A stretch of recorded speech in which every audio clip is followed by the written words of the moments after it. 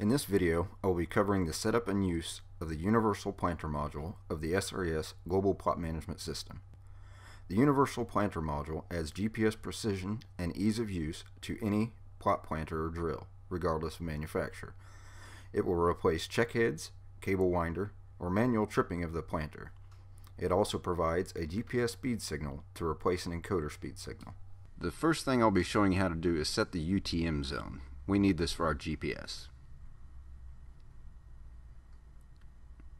In our settings, we'll click on UTM zone, and we've included maps to help you find your UTM zone. I will be leaving it at the default of 14 since I'm in Kansas, but here's some other maps to show you how to find yours.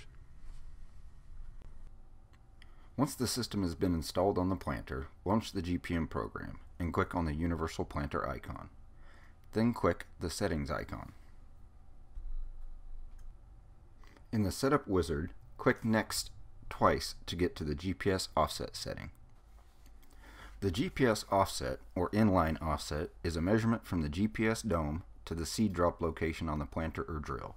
This is used to line up our alleys. Enter the measurement and select if the dome is ahead or behind the seed drop. Click Next twice again. In the Universal Planter definition box, enter the row count and row spacing and click Finish. Click on the Select Plot icon. Enter the client, division, location, and plot name. I have the first three already set. I'll just need a new plot name.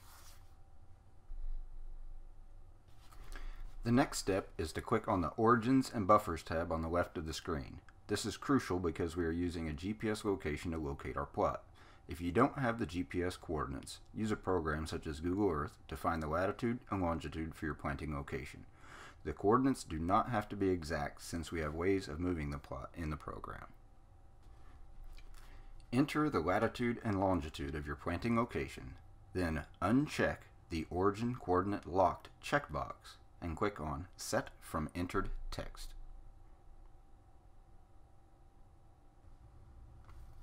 You will now see a plot on the screen with the default plot dimensions. Click on the Plot Dimension tab to change the center of alley to center of alley dimension, the alley width, the number of rows per plot to display, the number of ranges and passes, and the planting direction or GPS heading. After making any changes, click on Update Plots. Click on the Select Plot tab. If the computer has an internet connection, we can use the World Data tab in the Select Plot tab to overlay our plot onto a satellite image.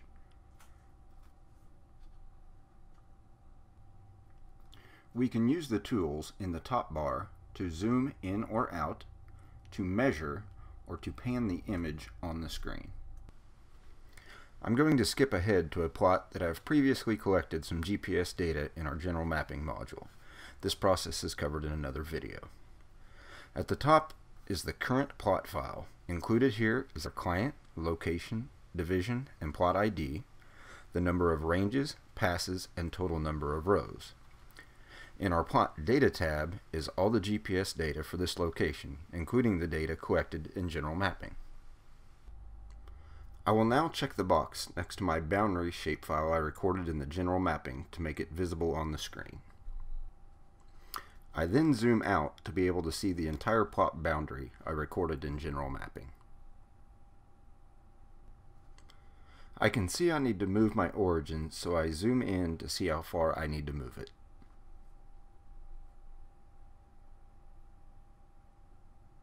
I switch back to my Origins and Plot Counts tab to be able to move my origin to fit inside my boundary.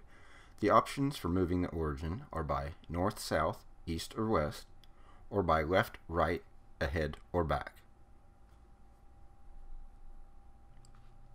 Check which direction to move the origin and enter the distance in feet, and click on Apply New Origin.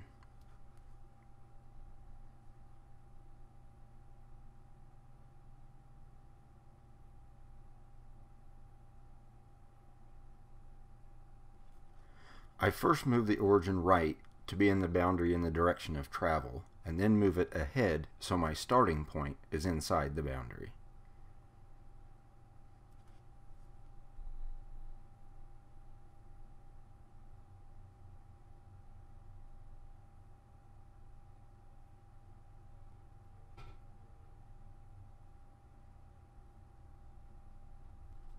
I need 35 feet to turn my tractor around, so I'm going to display a 35-foot end buffer to size my plot inside the boundary.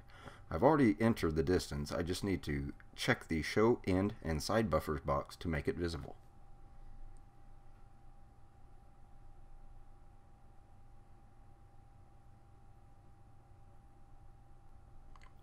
I use the same process as before to move the origin so my buffer is inside the boundary. I can now determine how many ranges and passes will fit inside of my boundary.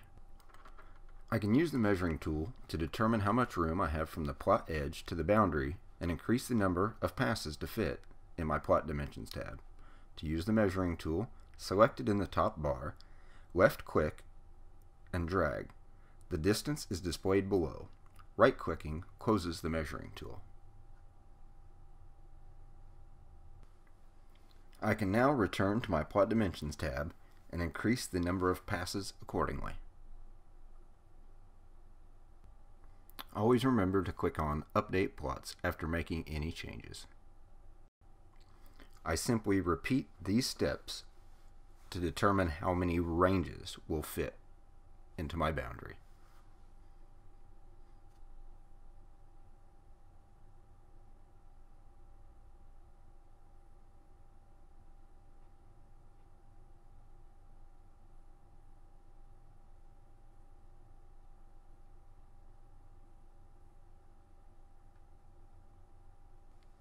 I can now see that my entire plot, including my buffer, is going to be able to be planted inside my boundary.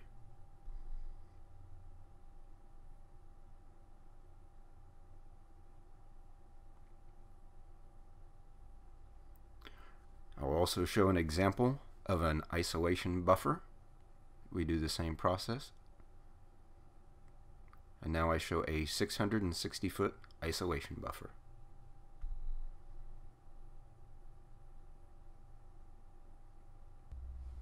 Depending on your planter's type, we can also simulate. We can set the plot length in center of alley as center of alley, our alley width, our number of plots to simulate, and our simulation speed. Then we click Run Simulation and click Yes to simulate.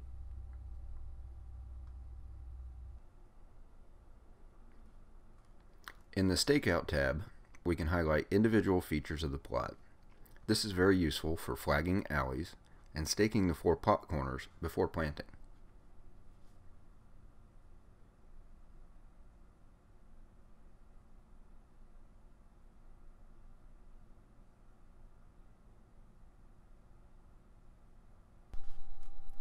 The Universal Trip module uses a serial connection to receive the GPS signal from the tractor's GPS receiver. Click on the settings to go back through the setup wizard. The first setting is the GPS configuration. Click on Find GPS and the software will search all available COM ports to find the GPS signal. Once found, click Next. We already measured and input our GPS offset, so click Next. The next setting is Trip Module settings. Click on Search for Trip Module and the program will search all available COM ports to find the hardware connected via USB. When the COM port named turns green, click Next.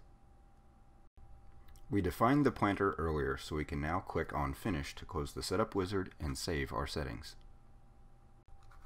Click on the slider buttons to turn the GPS and the trip connection on.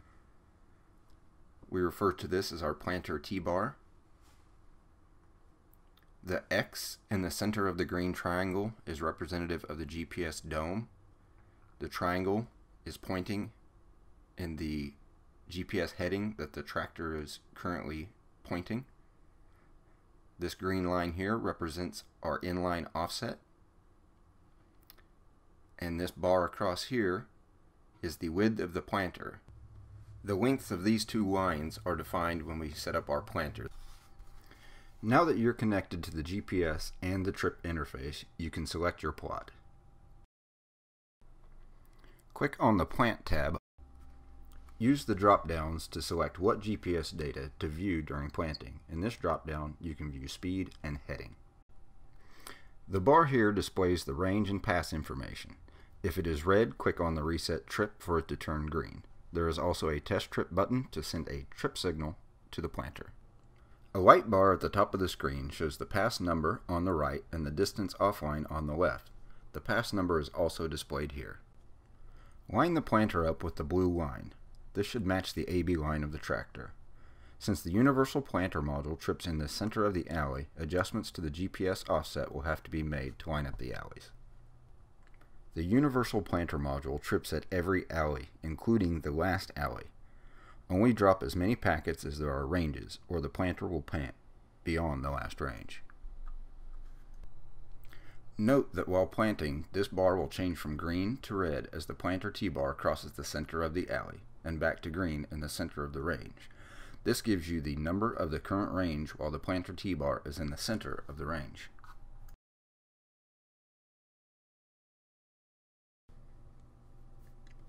With the planter set at its shallowest depth, plant several ranges in one direction, and then plant several ranges in the opposite direction. Flag the alleys and measure the difference from pass to pass. With the yellow arrows representing the direction of travel, the top example shows plots with the inline offset set too high. The bottom example shows plots with the inline offset set too low. To adjust, increase or decrease the inline offset by half the measured distance. This example shows an alley with the inline offset set too low. For this, increase the inline offset by 5 inches and run the test again. Depending on the planter, this test may be after repeated several times when changing planting speed. Thanks for watching.